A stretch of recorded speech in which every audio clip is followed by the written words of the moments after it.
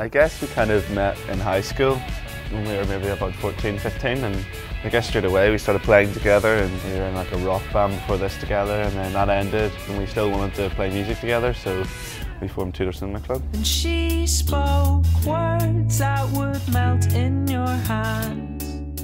Each song at its core is a pop song, but it's got, you know, rock influence and dance influence as well, so it's kind of combining all those elements. And yeah, I think it's a very listenable record and very enjoyable. Yeah, and we put a lot of work into it and we're very proud of it, so, you know, I think it's worth a listen.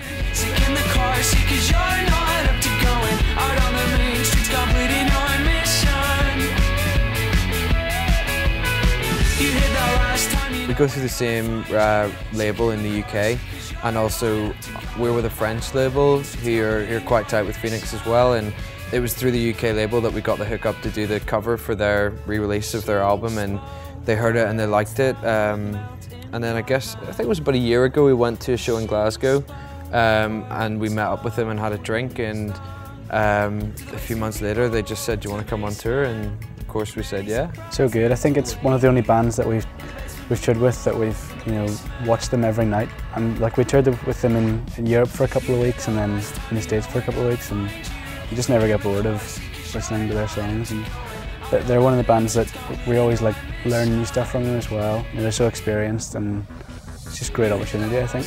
Even like just seeing the kind of equipment they use even on stage and stuff, that's like, it's really insightful to just watch what they do. And also Chris from Phoenix is a complete guitar geek, which is just like me and Sam, so like we had a few conversations about that and just like sharing chords. Yeah, just like really kind of geeky conversations and learning stuff from each other, which was cool.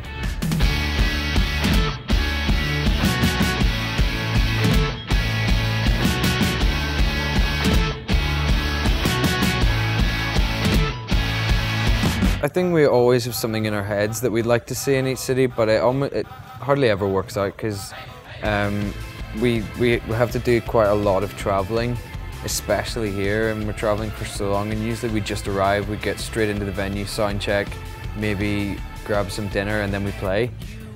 So we don't always get a lot of time, but there's a couple days so far that we've had off. We had a morning off in DC, which was cool because there's like loads of stuff to go and see and do there, and we got to see all the sites there, which was cool. We had a day off here.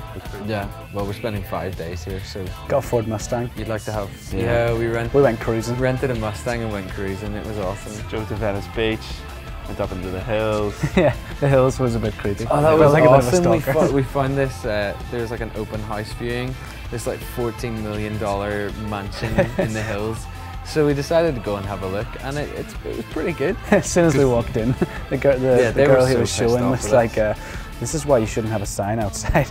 You're like, we basically we drove up the hills. They didn't know how much money we had. A nice view of the city and like all the houses in the way you couldn't see anything. They were like, should just nip into this open house, this bar, and have a class view. So which it did. Which it did. Infinity pool. When I see through your eyes, it's just a common view. I guess it's lost on you. I was saying I was really enjoying one of my really big favourite films. It's a film called Stand By Me. It's got Kiefer Sutherland in it, really, and he's really, really young. It's really funny. It's just a great film, and yeah, another Man on Wire is a big favourite of mine. I love Tarantino. I love all the Tarantino movies, pretty much all of them.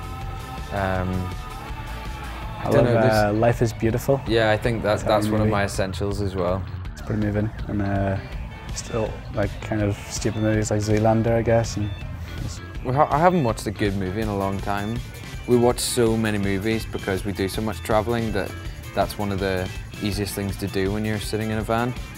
But I haven't seen a good one in a long time. A lot of chick flicks. You know, you gotta have your easy watches when you're I don't know, that's not over for or me. something. They make 90 minutes go by pretty quickly. If you've got a 7 hour drive. You didn't even used to be into that. You got sucked in. I'm still not going for that. I stopped myself when I watched the first 10 minutes of Confession of a Shopaholic, and I said, "This is too much." I've still not seen that. Chick flicks and rom-coms. So I turned it off.